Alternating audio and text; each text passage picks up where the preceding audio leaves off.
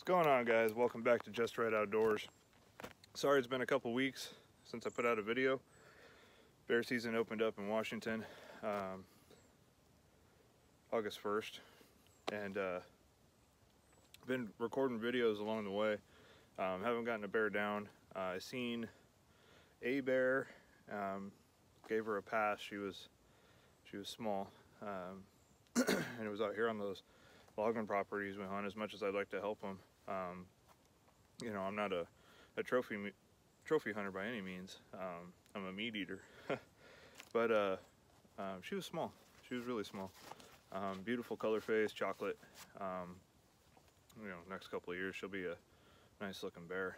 But I also haven't recorded a video because you know, you guys ever have everything going right, and you got the plan, everything is great, and then truck breaks down and work gets crazy, and man, it's been a hectic couple weeks.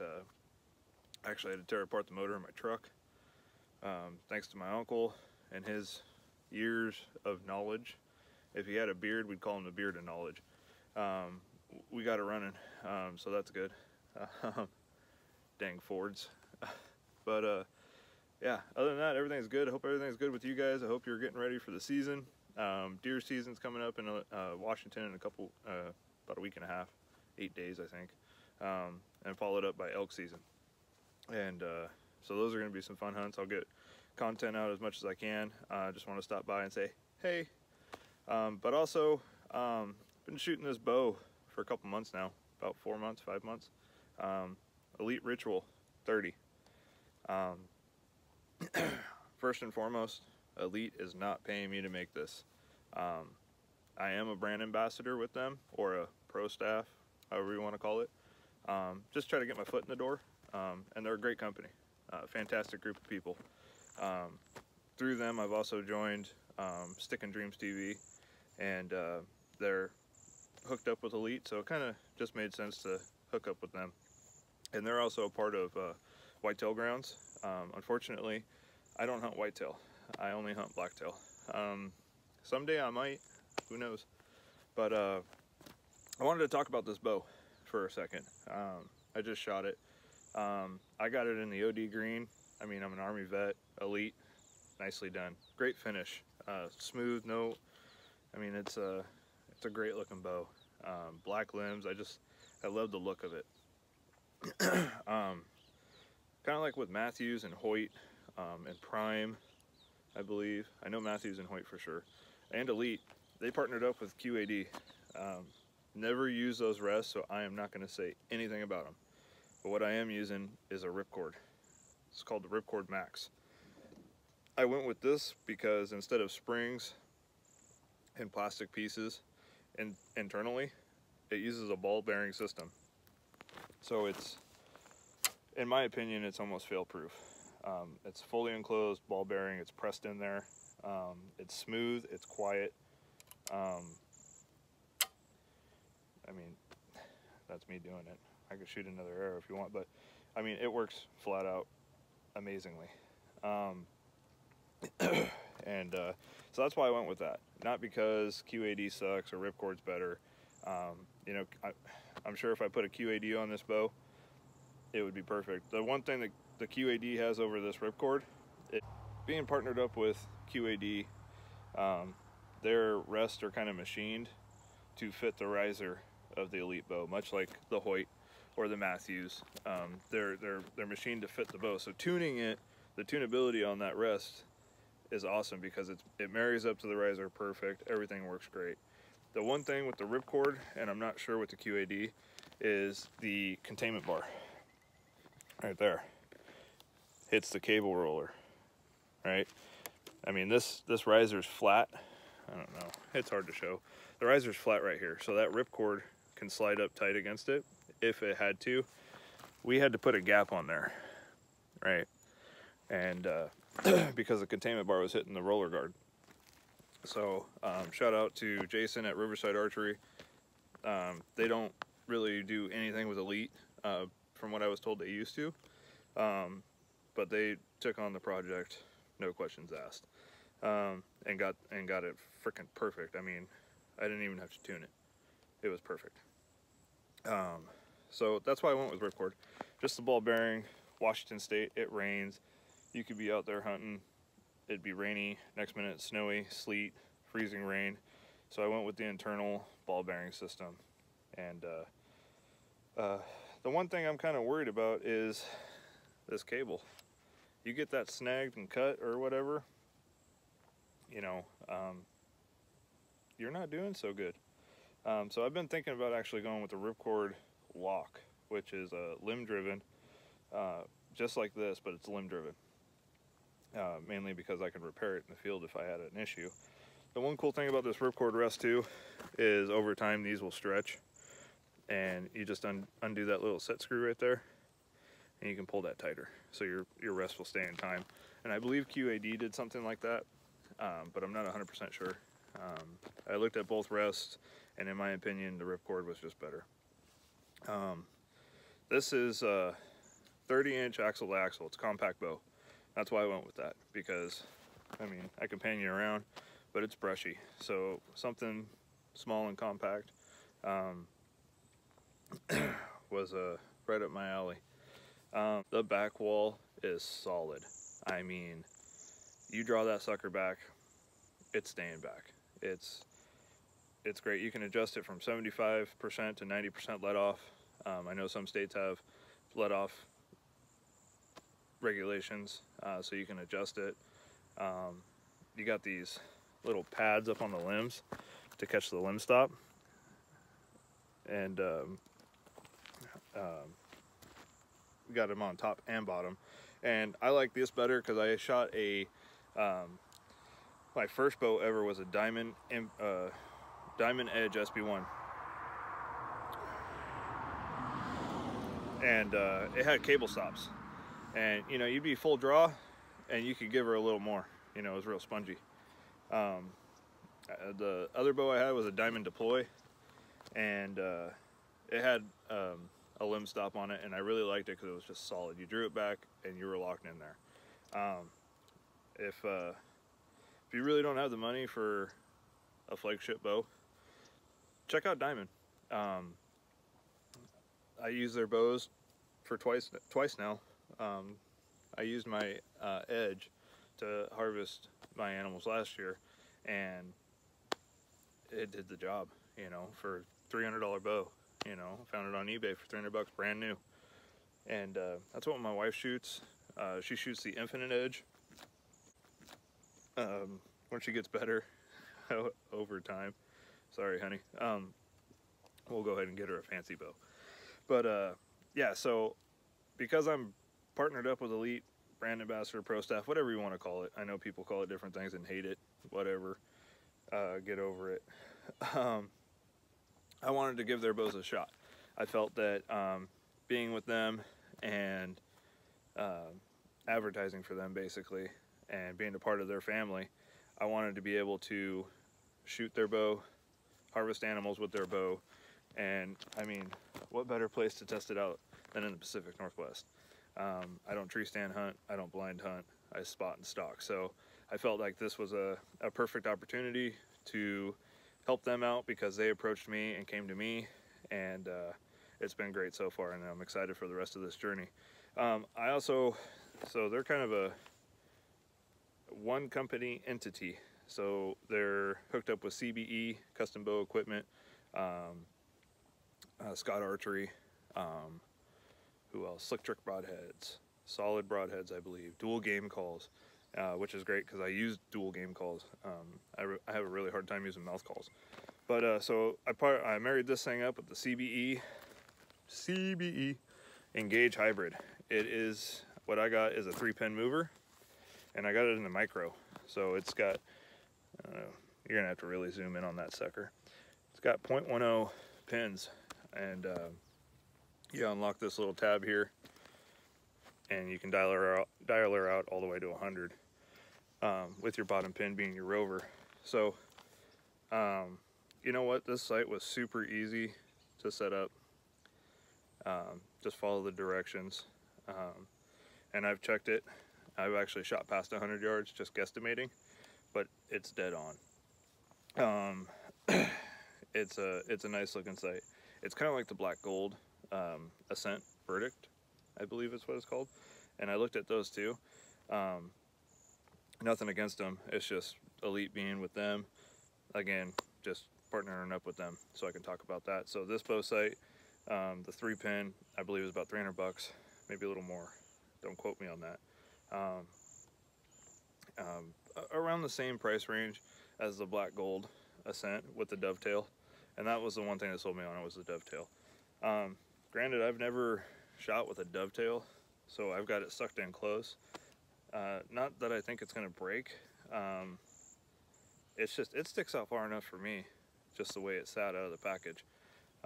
Maybe after hunting season, I'll play around with it and see what happens. But the pins are not that bright, which I love personally because I wear contacts, and the pins being too bright, they always kind of blur together. I don't know if any of you guys have that problem, but they got this clear housing with some fiber optics in it,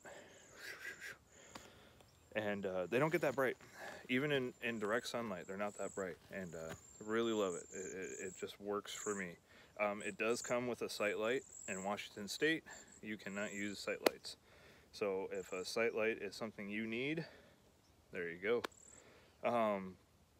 And then with them being with CBE, they carry Custom Bow Equipment, has what's called the Torx kit, and it is a 7.5 or 11-inch stabilizer.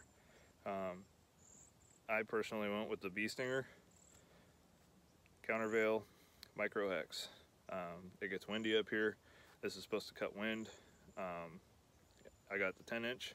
I've got the 6-inch sitting at home. I just got to get the sidebar attachment. I'm going to try that out someday and give you guys a little review on that. But I really like it. It really does, you know, to me, I don't even really need a stabilizer. I was shooting it this morning before I recorded the video without the stabilizer on it. But this thing actually really does work well. I haven't tried the CBE one, so I can't say nothing about it. It looks almost identical as the original Bee Stinger. A little more sleeker. It doesn't have the big doinker on the end. Doinker.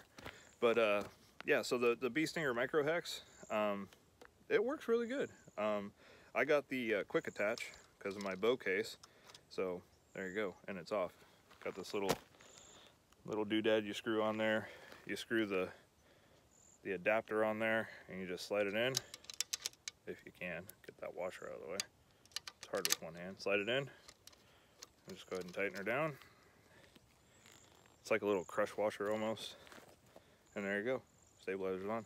So yeah, so really this is sitting out at like 11.5 inches because I measured this off the riser. It sits off the riser about 1.5 inches. So like 11 inches or so. But other than that, I got this LTR. It's adjustable. You got a little Allen key, and then on the bottom you got hash marks, and you can adjust this and use this to kind of help tune your bow. It's mainly for fletching clearance, and the cool thing with this bow when you get it is it comes with a big Bible basically, and it tells you everything about this bow and how to tune this bow. So it comes from the factory for vane clearance. Personally, to me, it was a little too close. I didn't like it, so I adjusted it just a little bit, and it actually helped out a lot. So and you know, in there it explains if you slide it out what it does, if you slide it in what it does, with cam lean and all that stuff. So I didn't bump it out that much, and it really made things a lot nicer. So you can really kind of self-tune this bow even without a bow press. So that's kind of nice. And but like I said, it's a compact. It's got some weight to her, but I kind of like it because definitely helps stabilize the shot a lot more. I believe just bare bow is like 4.2 pounds or 4 pounds, something like that. Then you factor on the sight and the stabilizer. It's got some weight to it, and I don't mind that at all. So yeah, so that's the bow I'm shooting this year, the Elite. Let's see if I can flip this around and be cool. The Elite Ritual 30. check it out. They have this one, the 30. It's 30-inch plus or minus axle to axle, and then they have the 33, which is a 33-inch axle to axle, and then the 35. All in the same category as the Ritual. This one shooting the slowest. I watched a video from a guy, I can't remember his name. He was comparing the 33 and the 30, and he's sponsored with Elite, and the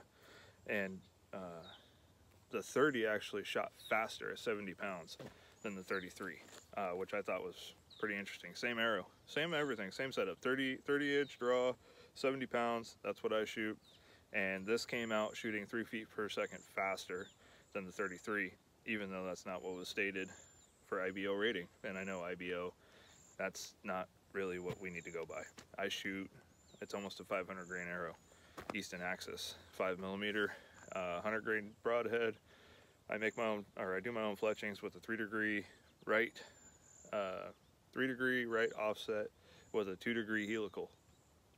And I use Blazer Vane wraps, or Blazer wraps, and so I'm coming in at like 488, 490. I think that's heavy enough for pretty much anything I hunt, bear, elk, and deer. So yeah, it's also got this wood grain handle on it, this little inlay. It looks sweet. They really did a good job on this bow. I mean, this is their newest bow for this year, and kind of keeping the Ritual series alive. And they didn't try to make something different. They just took what they had and improved it, and that's what I really liked. You know, some bow manufacturers come out with 3 different bows a year, and that's cool and all, and they look great. I mean, don't get me wrong, but the one thing I really liked about Elite is they took their platform, the Ritual platform, and they just tried to make it better. So that was really cool. So yeah, so that's what I'm shooting this year, the Elite Ritual, and I honestly, in my honest opinion, think you owe it to yourself to go to your local Elite dealer. There's actually not that many in Washington State. The closest one to me is in Enumclaw, but you owe it to go to yourself and take the shootability, man, I can't even talk, shootability challenge, and try it out. And you might just end up walking out of the store with one. So yeah, so that's what I got. The other thing I wanted to talk about was releases. This year I am left-handed, but I am shooting the Spot Hogg Wise Guy. For the last 4 years, I've shot nothing but Scott releases. They're a great release. I have nothing bad to say about them. But I was having a problem with my trigger. I was anticipating my shot. Some will call it target panic, if you will. And so I was looking for options. Mainly, the wife was having the same issue too. So I decided to look for options to help us out. And I found these on Amazon for a pretty good deal and picked up 2 of them. And man, this trigger is crisp. It is clean. I got nothing bad to say about it. And I really like the fact that you can flip it out of your way and you can do whatever you need to do. This doesn't swivel like a Scott. So that's kind of the only downfall I would say to it. But if you get it set just right before you draw back, this guy works really good. And that's about all I got. That Elite bow, it is it's a fast shooting bow. I really like it. It's accurate. It's pretty quiet, and it just looks really sleek with everything they did. And then partnered it up with that Spot Hogg Wise Guy. I used to shoot hand releases, and this has made me really enjoy shooting a wrist release again. So that's all I got for you guys today. As always, if you got anything I want to try out and do a review on, just let me know. I'll get her done. Sorry I've had gaps in videos, but with truck breaking down and work getting crazy, you know, it's almost the end of summer here. It's almost into fall time, so construction is getting crazy because we're getting into the wet season. But I'm going to continue to make videos as far as going bear hunting and try to get those out as quick as I can. hopefully I can get something down, and it'll be a fun ride, guys. I'm excited for this season. It's you know, it's August, and it should be like 70 plus right now, but we're not even in the 60s yet, so it's going to be a good season. I'm excited to get out there and hear them bugling bulls, and hopefully the black-tailed deer aren't shedding their velvet just quite yet. Maybe they'll hold off a couple weeks, so that'd be sweet. But once they shed their velvet, they go pretty much nocturnal, and that's when it becomes a real challenge to hunt these deer. But other than that, you guys train hard, hunt harder, and let's enjoy this ride we got. Take care, guys.